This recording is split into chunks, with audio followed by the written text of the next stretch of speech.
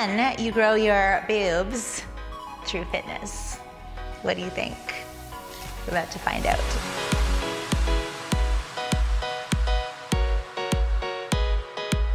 Hey guys, I'm Elizabeth Lopez, registered holistic nutritionist and master trainer, and I'm here with these two lovely ladies here. You know I love to bring in the Hourglass girls to show you how things are done. So I've got these two volunteers, it's Christina and Keisha, and they're going to help me demonstrate some things for this topic that I get this question all the time and I find it very interesting, so I thought we would finally address it. If you're doing diet and you're doing exercise together, one thing people are concerned about, will weightlifting actually make my boobs smaller? No, it's not gonna make your boobs smaller, but if you are dieting, dropping calories and dropping fat, because boobs are mostly made of fat, you may actually, yes, lose some size, but proportionally, right? Because we don't spot reduce. It's not like you're gonna start dieting and all of a sudden only your boobs are gonna get smaller. Your face is gonna get smaller, your waist is gonna get smaller, everything might get a little bit smaller. So proportionally, you'll still look fantastic and healthier, which is also great. But there are some things that we can do. While weightlifting and eating right will not necessarily make your boobs grow, because again, they're mainly made of fat, we can lift them and create illusions of making them just look a little bit perkier and stuff. The only way that I know of that you can actually grow your boobs, if you're watching this video, that might be your goal, is through surgery of some type.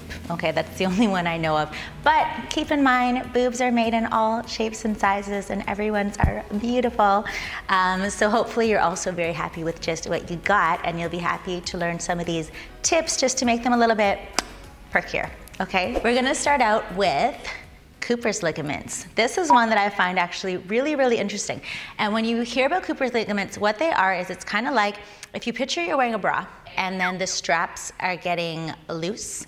That's kind of an example of your Cooper's ligaments being kind of loose and your breasts start to sag. So what we can do is we can actually teach you some ways of strengthening them, and it's kind of almost like tightening up the straps, okay, except for of just your boobs alone. And that's kind of just giving you an idea of how the structure works. So these two lovely ladies are gonna show you a couple of exercises that you can do to strengthen your Cooper's ligaments. So can you guys show the first one where we go in and out? So they're pressing their hands firmly together, and then they're gonna push away, still drawing together, trying to feel like that middle of the chest, and then they're gonna pull back again. This is something that you can do and just keep doing a couple more reps. Do you feel? Are you trying it at home? Are you trying to like lift everything up and make your Cooper's ligaments a little stronger? So they're gonna go back and forth. You can probably do like 10 to 20 reps of this. How often? You could do this like twice a week, like maybe add it into some part of a routine, like maybe when you deep condition your hair. We're all in the shower and we're just like, I've got so much time, I wish I could give it to you. You could do this. There's your idea. Another one you guys can do, can you show the second one, please? So they're gonna do a pulse. So they're just going to push, and they're gonna squeeze and relax. And then they're gonna do it again, and then squeeze, you know, and keep going. If you wanna actually even save more time, you could do your Kegels at the same time. We could just be like popping everything up. So, you know what the Kegels, so that's like, if you had to pee, this has nothing to do with boobs. If you had to pee, you just kinda, and you wanna hold it in, that's your Kegels, and that keeps other stuff tight down here. So you could do them both at the same time, making your hair soft with your conditioner and tightening your, you know, booby bra straps and your Kegel area. It's getting very personal all of a sudden. The next one we're gonna talk about is actually posture, because if we, let's take the hair off the chest right now. Isn't this pretty? You don't have to, yours is fine. But she did these braids herself, by the way. I'm not talking about boobs at all today. I wanna talk about everything but boobs, but she did that herself. We're gonna talk about posture. A lot of people are rolled forward through the shoulders, or they have kyphosis, which if you're sideways, and I'm just gonna turn her sideways, so thanks Christina. If she rounds her back forward, this is kind of like kyphosis in the spine area. So if we were to find a way to get her to lift up, everything looks a little more, hey girl. And you didn't have to do anything at all. So we're gonna show her, they're gonna show a couple of stretches that not only will, you know, you know, make everything look a little bit more perky without any surgery whatsoever. But also, it's gonna be great for your shoulders and stuff too, and your chest, because we're gonna show you how to, my favorite, stretch out your chest exercise, and one of my favorite exercises for overhead for the shoulders. So here we go. We're somewhere else, like that, right? Right. Okay, so now we're gonna show an exercise to help make your posture all, you know. So Christina is gonna show you here. This is one of my favorites, not only just for making your posture beautiful so your chest looks all lifted, but also for shoulder health, because why not double function? So again, she's got her back against the wall, her shoulders against the wall, and what she's gonna do is she's gonna bring her knuckles and elbows, and you don't need to come up, but just kind of wide, like just kind of like out like that. Yep, as low as you can, and then just kind of out. Yeah, and keep those knuckles and elbows against the wall. And what this is gonna do, I'm just gonna show you on Keisha once again. So if your shoulders happen to be rolled forward even a little bit, this is going to assist with, oh, isn't that nice? With getting you right there. Thank you so much. Which is, do you see, sorry, just not to point her, but just pop in a little bit in that position. And this can help with that on like a permanent basis, because you're gonna train yourself to kind of get here on a regular versus here on a regular. Let's show you the next stretch. Thank you, Christina. Okay, so now we're gonna show you the through the door stretch. I think that's actually the technical name for it, I'm pretty sure. Anyways, this one here, Keisha's gonna show you. So she's just gonna kind of, I just like to hold it open with my toe, right? And then you're gonna put your hands on either side of the door frame. Yep, just about there. And you just kind of walk through and notice that she's got her shoulders rolled back, her chest is lifted. And what's great about this is, no, again, it's not growing your boobs, but it is just kind of opening your chest, stretching you out and allowing you to be more up, and just feel the stretch right across your chest. So again, no, this is not making your boobs bigger. It is making your posture really nice and opening up your chest. If it's real, because if it's tight, again, you know, the tight chest versus that lifted, it's just prettier. It's just nicer in the posture, and it's again, it's that nice lift. So you can hold this for about 20 to 30 seconds. I like people to do this after any chest day, after any upper body day, again 20 to 30 seconds, but if you don't work out on a regular basis, then maybe just like twice a week, just on your own time, just to keep that chest up. And you can come back to us. Thanks, Keisha. Okay, so now we are back at the actual weight training. So dispelling the myths, because some people think that doing weights on your chest is gonna make you look like a man and give you like the man chest, but no, because we have breast tissue and way less testosterone than a man. So will it make them bigger? Again, not so much, because that is again fat. What it can do again is help make them just a little bit perkier. It will help with the Cooper's ligaments, as well as we do have muscles underneath the breast tissue, so it can kind of like pop it up just a little bit and make it look all cute. So I'm gonna show you my favorite 4 chest exercises. Well, I'm not going to. I'm just gonna stand here and tell them what to do, which is what happens in class also. So they're used to it, but they're gonna show you. Christina's gonna show, are you showing the tougher version? Or are you? I can't remember. Is the ball tougher? So Christina's gonna show the home version, and Keisha's gonna show more of the gym version. So if you're at home, you can look over here, and if you do gym stuff, look over here. Let's start off with bench press on the floor. Bench press on the floor. So here we go. So Christina is showing it with a kettlebell. So if you just have a kettlebell, you don't have a bench or anything, you can just do this at home. You hold on to the horns, okay, which is the kind of the horns, and she's just gonna bring it down, and you're showing it at the same time, so just jump right in there and start working. And then they can kind of just look everywhere at the same time, it's fine. So, and with Keisha, when she's doing this, she's got her head relaxed on the ball and her shoulders relaxed on the ball. She's gonna bring them down, just the dumbbells just kind of in line with her boobs, and drive it up. And when you come to the top, don't forget to flex right between your chest. So you come up and you squeeze together, kind of like what we did when we were doing those Cooper's ligament exercises. So these are 2 exercises that you can do, whether depending on the equipment that you have, which is excellent. Next, we're gonna show the chest fly. So the chest fly, I'm gonna have Christina do a fun a fun way of doing it. So now they're both doing chest flies, and again, I'm giving 2 different versions that will hit your chest. And again, when you come up, you want to flex right through the middle. No, it will not make you look masculine. It's going to help with like the middle of your chest and that like cute line there. So I've added abdominals to hers because she's strong and she can handle that. If your back is not strong, just leave your feet flat on the floor, just like this, and you can just do the beginner version like so.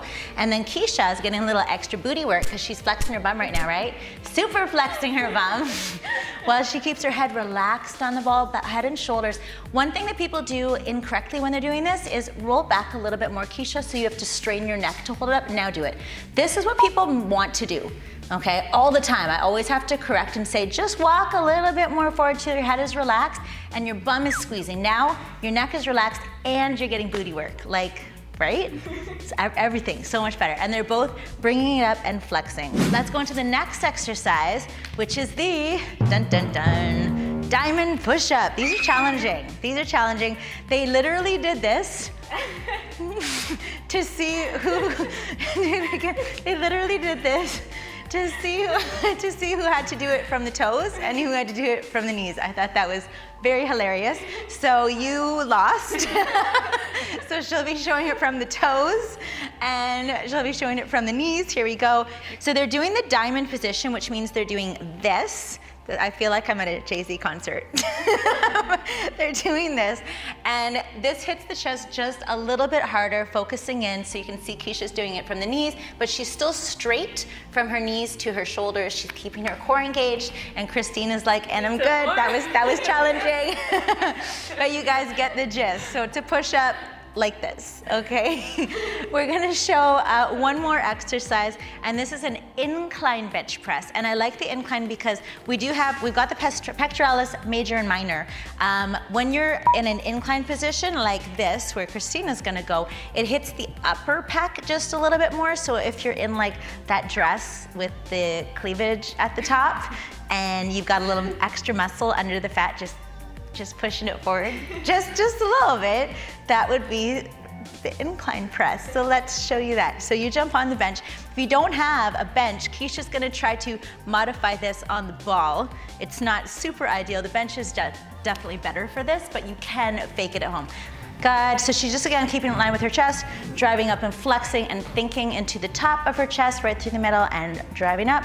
And then Keisha's doing the same kind of thing. We just kind of have her leaning also, so she's just kind of hitting the top of her chest a little bit more. Ta-da. Okay, so finally, actually no. Turn that over. First time? I know, usually we just go. Okay, so we walked you guys through some of the different stuff.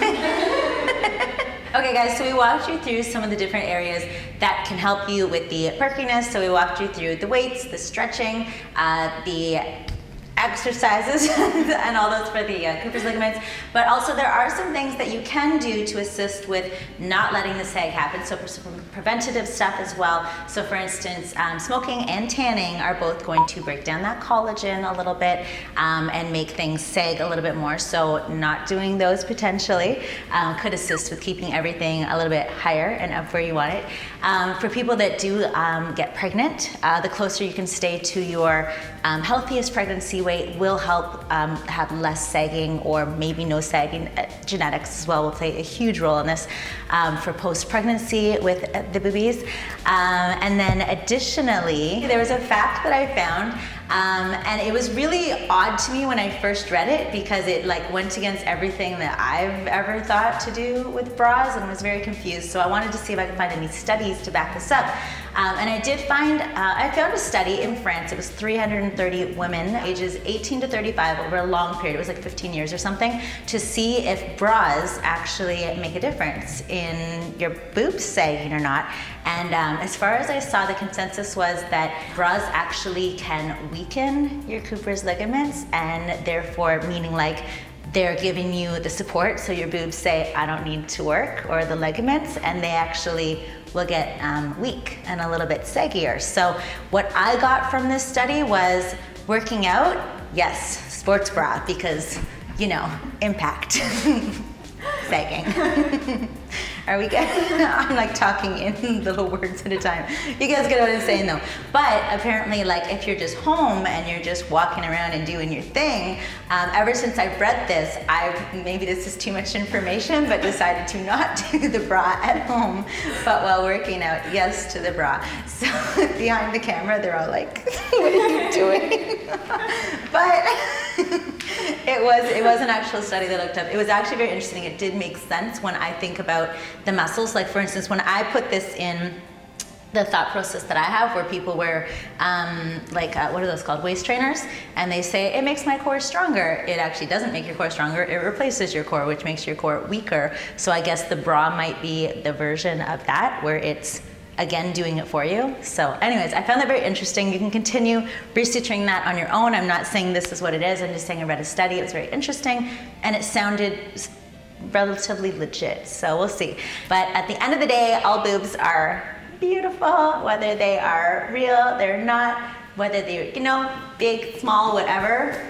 Just love your boobies. Funniest ending to a video ever. So thank you ladies for showing us some exercises on keeping them up and loving them. That's all.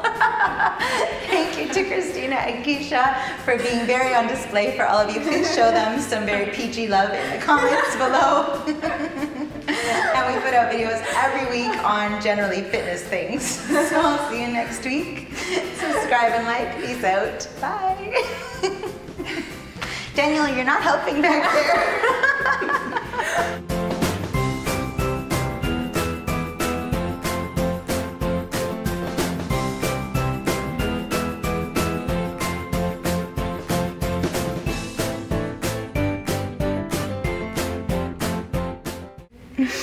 So this is a shot of Elizabeth actually learning to do what she's supposed to be doing right now.